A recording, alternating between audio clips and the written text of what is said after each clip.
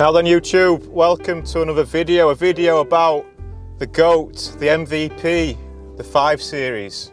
I've owned this car for 2 years now, so I thought we'd have a little recap of how things have been. Those of you who watch my videos when I first got this car will know that the first few months of ownership weren't so smooth. I bought this car in February of 2020, right, so just over 2 years ago. Something else was happening in the world at that time. And just like the other thing, the first few months, yeah, they were pretty rough. Fucking shit. It's definitely nearly there now. We should have filmed the struggle. We've been struggling on this for I've been struggling on this for a long time. That's just coming out there. Oh, it's coming now. It's coming now. Filming the glory. What are you talking about, Dan? This is completely normal, this, like. You know, this is how you take them out in a 5 Series now. Did you not know? No, I didn't know that. Come on, baby.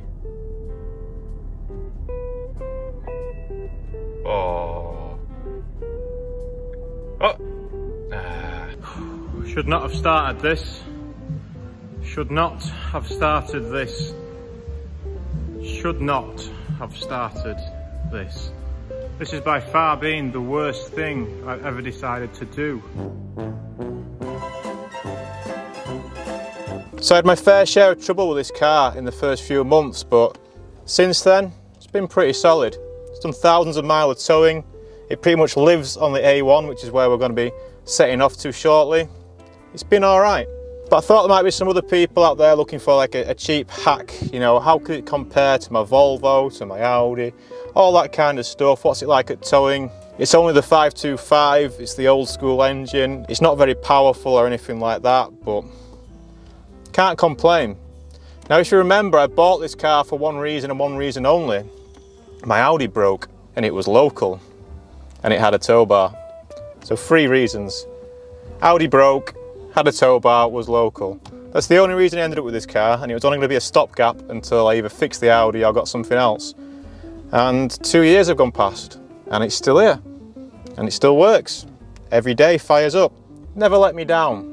I've seen quite a lot of comments on the YouTube suggesting that this might be the most unreliable car I've ever owned, and I don't think that's even close to being true. Most of the issues I had with this car, suspension arms, brakes, wear and tear stuff, the only thing specific to an E60 that broke was the iDrive. And when the iDrive went, yeah, that was a bit of a pain in the arse. Oh, I also had the central locking brake as well, which, you know, if you've got a BMW with a boot, then chances are the wiring's going to mess up at some point. So 2 specific BMW 5 Series problems there that have caused me a little bit of grief.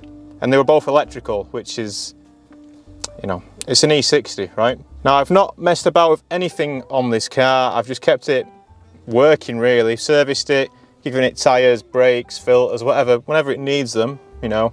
Tried to maintain it well, but I think I've washed it a total of 2 times. 2 times. It's not something I take a great amount of pride in, but for a bus to just knock about in, to get all my stuff in, to tow my car around the country, it's done thousands and thousands of miles of just tow work on this. I know it's not a heavy car, but it also took the 330 up to Scotland. The green bastard, that went up to Scotland, no bother on the back of here. So overall, what we're going to try and ascertain today, what we're going to try and work out is the E61 a good car? I think it is. How does it compare against the Volvo and the Audis? Well, the Volvo, the Audi A4, the Audi A6, the other 3 great, let's say, good cars, great good cars, they all let me down at some point or other. Some of them multiple times. Each one of those cars, at some point in its life, didn't allow me to get to my destination, which is something that this car has never done. It's not perfect by any means. I've spent a lot of time, a couple of months, you know, I spent a couple of months without a radio or any HVAC or anything like that working in the car, but still started up and took me where I wanted to go. It's not the best on fuel by any means. It's a lot better than the Volvo, obviously. I'm getting old, I don't drive like a dick anymore. Most of the time, just cruising about, and it's a really good car to do that. It's a good car, it's a really good car. Anyway, nice intro, let's get on the road. So today we are going to actually be fixing the car. We're going to be doing some, they're just E60 noises. The parking sensors have stopped working, which it's the rear parking sensors have stopped working, but because I've got the tow bar at the back, you know, I've got a mechanical parking sensor there at all times anyway, so, you know, it's not too much of a problem. Other than that, I'm enjoying the car. We've got to fix it today, as I say. We're just going to change those rear brake hoses and maybe talk a little bit more about it, but overall, it's been good.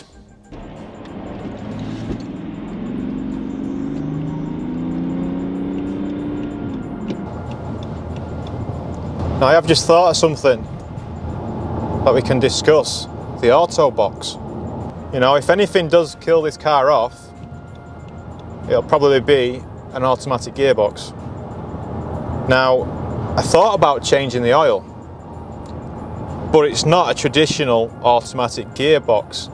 It's a ZF, it's a ZF HP Source 57 flavors. What is it? 6 HP, I don't know, it's a ZF 6-speed, right? Put them in loads of cars.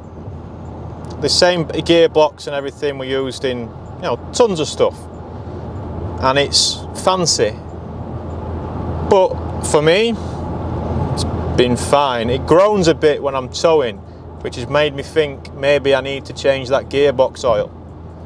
But I haven't done that gearbox oil. Now, you can get a service kit for about 150 quid or something with the right oil, and you have to replace the sump and all that. But from what I read on the internet, the only thing that's going to fail is some seals inside the box. Long story short, I've not changed the gearbox oil. We're on 164,000 miles, right? And I don't know what this van's doing either, so let's just, you know. Trying to use cruise control on a motorway. I'm at 70 on cruise, right? I've been trying to find the most peaceful way to drive on the motorway. I do a lot of motorway driving. I've been trying to find the most peaceful way of driving on the motorway, and I think it is 70 on cruise. You know, it seems to be the most common speed that people will do. They'll do 70, but people can't maintain speed, can they, when they're going up hills and all that? And I know not everyone's got cruise control because they've not got a posh 17-year-old £2,000 BMW 5 Series. But it's so annoying the way that people cannot maintain speed on a motorway. But yeah, gearbox seems alright, other than the odd groan when it's towing.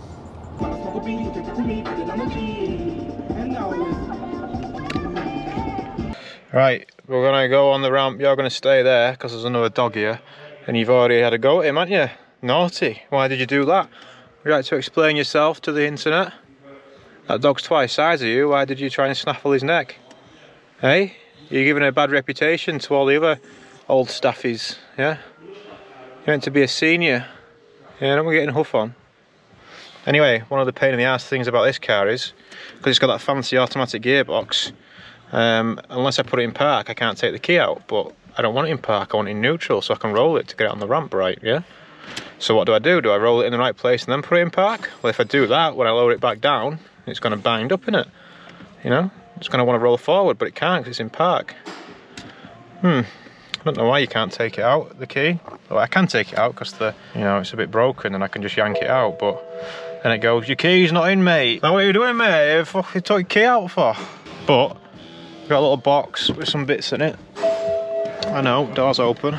Oh.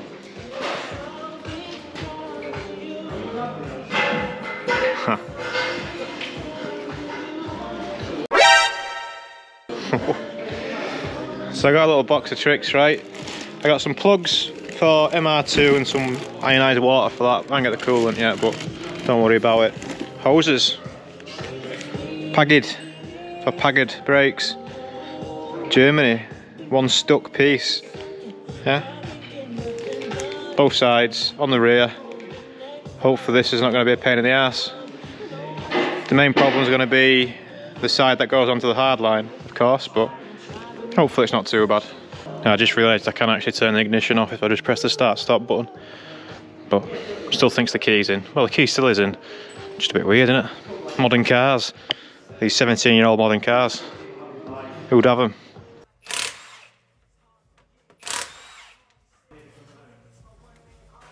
Well, I've got them soaking in penetrating fluid. Can't quite get the line spanner on just yet. It's an 11mm, but I've been scrubbing away at it. It's trying to get away the corrosion that's on top, but the 11 won't quite go on yet. Bloody rusty fittings, eh? Well, you could have guessed it. And yes, it has been stressful. It's been one of those just get the mole grips out days. But I've just got it freed off. Everything's a bit seized at the top with the nut and the hose.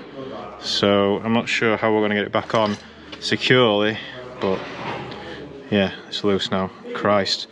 I was getting close to crying, you know. And this is only one side, I've still got the other side to do. Got an advisory on the MOT for these bushes as well at the front of the trailer arm. Yeah, they don't look too clever. Both sides. The rest of the car's pretty clean, really. Not too bad. God dirty that is. Ugh. Get this cleaned up and hopefully this one comes off. I'm betting on this coming off quite easy on the caliper side, but yet to be seen. Right, I cannot get this to free up, this nut, hard onto this line. Now, how am I going to get around it then? Because I can't untwist this, can I? You know, and I can't try and twist the line on and send it. Well, I can take the caliper off, so I'm going to do that. Take the caliper off, unwind it, and then unwind that, and then wind the new one in, get it tight there, and then, you know, get the caliper in the right orientation, get it tight and put it on. I think that's the only way I'm going to be able to do this without changing that fitting and redoing some brake lines, which I don't want to do. So, see how that goes. I was hoping this would just twiddle off. There we go. So twiddle that off. Yeah. Because I can't twist that nut, it's seized in at the top. So that's off, right?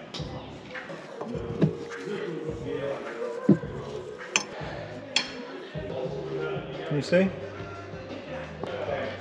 Oof. That's lovely, that. Good, isn't it? Mm. Have you done this before? No. Oh, you haven't lived. Fucking mint. Have you done the other side yet? No, this is the first side. Jesus. I'm sure it'll be fine. Well, that's both sides done. Unfortunately, I had to employ the same method. You see, the lines aren't too bad, to be honest. And now I'm just going to put some fluid in, which is another kind of weakness of this car. You have to take all of these trays out, clip that off, unbolt that. You know, they've tried to make it easy because things just slide out and you only really need one spanner slash socket, but all this is covered normally, the brake fluid reservoir. So, yeah, a little bit of a pain in the arse, but I'm going to bleed it. Bought another one of these cheap kits. I've shown you them before, they're the cheap little vacuum bleeders. Bought another because I lost all the hoses. But hopefully I can just suck some fluid in. Are you getting on in there? Yeah? Just chilling? Alright. Won't be long. The vacuum bleeder's working. But we had to, his bleed nipple's being a bitch. But again, the Milwaukee saved the day. How come it doesn't just round it off? Because it's impacting it, Edwards. Right, square on. So I was twisting it with the ratchet and it was going to snap. Because it's twisting it, whereas that just gives it a little knock. It's good shit. These vacuum bleeders are real good, but you never really know if there's any air coming out because they always leak a little bit. Can you see the bleed nipple? Look how crusty and mingy it is, yeah? Obviously this is the low torque one. And you've not touched this yet? No, fresh. Just back and forward a few times. Yeah. A few more times. There you go. Done. It's not stripped it, it's just... No, it's just using the impact to tickle it off rather than snapping it. What a method, eh? Whoa. Good these kits, £10 on eBay. Although it doesn't feel very good at the minute, I'll be honest. It's holding pressure. Fluid, right? Yeah, it's holding pressure. It's probably because it's sucking air. Once it gets to being fluid, it'll be a lot better. It's method to the madness. Right, we're looking good. Just tested the brakes, pedal feels strong, no leaks. Hopefully they flex in a nice way. The wheel sticks out like here on the 5 Series. I'll show you when I put the wheel on, miles away. Alright, that hose is miles away from the tyre.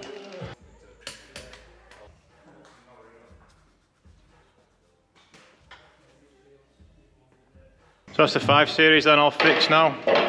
A few more little jobs to do in the future. Got some brake pipes and some, the front brake pipes, which aren't too bad. And those rear bushes, which I don't think will be too bad either. But yeah, that's the car, still going strong. So yeah, recommended. But be prepared to fix it, it's a BMW after all. Haven't had that many electrical problems with it compared to what they can be like. Hey. They can be really bad, some of these. It's an early one as well. You know, it's late 2005, so it's not as early, but it's not an LCI. But LCI fixed a lot of problems, so probably get an LCI one if I were you. But I've had none of the real problems with it, just general maintenance. It's been all right. That's it from today then. Thank the Patreons. Hope you enjoyed watching. Hopefully the car will be good for another couple more years.